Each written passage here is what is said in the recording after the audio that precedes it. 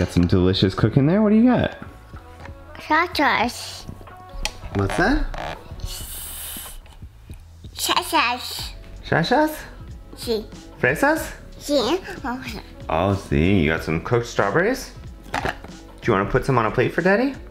We've been making bad decisions at night, so I've been going to bed too late, and then that combined with Daniel waking up earlier every day means that I have not been able to edit the vlog in the morning, which is basically the only time I have scheduled to do that. I should be editing the vlog at night, but that seems to be the time when I'm decompressing and spending time with Stephanie. Daddy got a little bit crazy today and decided that Daniel and I should walk all the way to the park.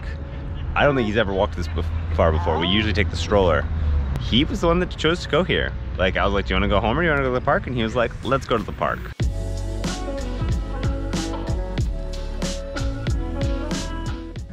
Stephanie has come and rescued us from the park.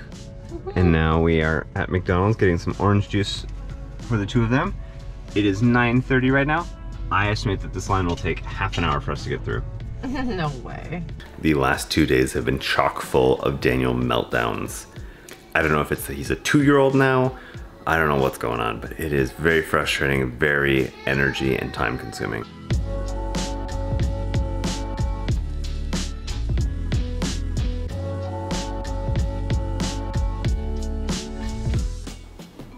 Sunday night when we clip Daniel's nails is one of his favorite parts of the week because Steph always shows him a little video. Living room is looking pretty great in terms of cleanliness, but the island is a disaster. But look, Daniel got a new piano.